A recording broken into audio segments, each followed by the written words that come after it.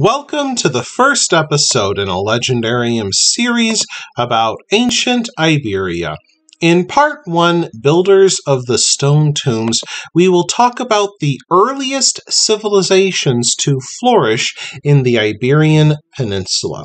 Over the centuries, the Iberian Peninsula became a melting pot of diverse cultures, seeing numerous migrations and many nations rising and falling in its fertile soil. Being the second largest peninsula in Europe, Iberia is geographically varied and great in size. As such, it saw the spread of many isolated and unique cultures, some of which endured with their uniqueness for centuries into the modern age. Human bones have been found in some Iberian caves dating back more than 750,000 years. Neanderthals likely dwelled in Iberia as well, up to 20,000 years ago when the changing climate likely led to their extinction. Within their dwellings, they had separate sleeping quarters that were cleaned of debris, and they cooked food in bags made from boiled skin upon hearths that they built themselves. They also performed funerary ceremonies for their dead, in which they covered the body with freshly picked flowers. Of course, Neanderthals died out with the end of the last ice age, opening the door for modern humans. 8,000 years ago, the first farmers crossed Asia Minor and entered Europe. They had unique funerary customs themselves. They would remove the flesh from their dead, paint their bones, and then inter them with pig or sheep skulls. From Asia Minor, these Neolithic farmers branched out to follow two different routes. One headed for Central Europe through the Danube River Valley, the other headed for the Iberian Peninsula, following a path marked by the Mediterranean coast. During the Neolithic, agriculture spread with extraordinary speed, causing fundamental changes in the lives of those who practiced it. Instead of being nomadic, farmers had to become sedentary. The small villages that hunter-gatherers founded in the richest areas became steadily larger, sometimes transforming into small cities. Archaeologists have found that the first people to settle in Iberia likely had brown eyes, dark hair, and light skin. These Neolithic people mainly lived in timber and mud houses, but sometimes used stone for building. In Catalonia, for example, Neolithic farmers built a stone structure known as the Haunted House in the province of Lleida. However, in 5000 BC, Los Miliers became the earliest named culture of the Iberian Peninsula. It likely began its history as a farming settlement located only a few miles from the Mediterranean coast, and in time the farmers built a stone necropolis to house the bones of their ancestors, which they believed had totemic powers and would protect them from evil. This civilization became as Los Miliers. It arose in the south of the peninsula in the modern region of Andalusia. Its name derived from the major city of that culture, which flourished during the Copper Age, which spanned from about 5000 BC to 3000 BC.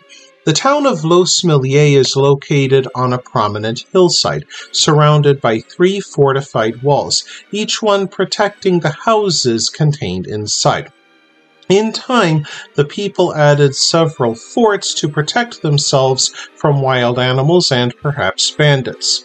Scholars have uncovered more than 100 collective tombs in a megalith called La Menga.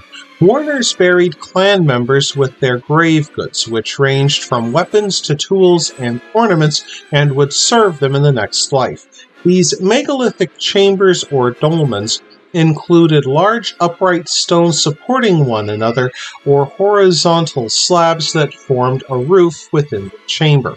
Some symbolic engravings and outlines of human faces near the entrance likely have some ritual significance.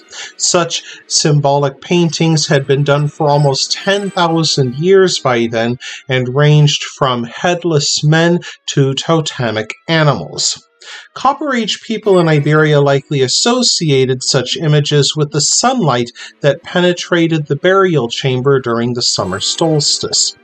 The dolmens themselves are an extraordinary feat of construction. How the builders quarried, moved, and lifted these enormous stones as heavy as 180 tons remains a mystery. Such grave sites dotted ancient Europe, with the most famous being Stonehenge in England and Newgrange in Ireland.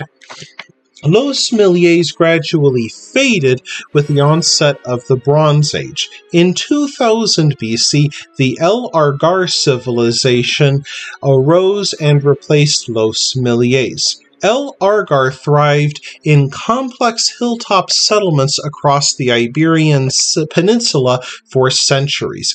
These fortified hilltop settlements dominated the farming communities which dwelled in the fertile valleys below. It stretched across much of southern and western Iberia. El Argar brought the Iberian Peninsula into the Bronze Age, which interconnected the Mediterranean world in a vast network of trade run out of the eastern Mediterranean. Indeed, to the nations of the Bronze Age, trade was a matter of life and death. They used bronze, an alloy of tin and copper, to make everything from farmers' plows to royal swords. El Argar also combined farming with animal husbandry, caring for sheep and pigs alongside cereal raising. Yet this trade and growing benefited the elites in the hilltop settlements far more than the farmers who lived below doing all the hard work. In the hilltops, the rich dined upon meat, while the poor had bread filled with stone dust from grinding between whetstones. If a poor Iberian reached the age of 40, little remained of his teeth except some stumps from a lifetime of chewing bread with stone dust mixed in the flour. Both Los Milliers and El Argar are believed to be part of the so-called Old Europeans, thought to exist before the Indo-European migrations, which would soon transform Iberia. That wraps things up for this episode of The Legendarium. I hope you enjoyed it.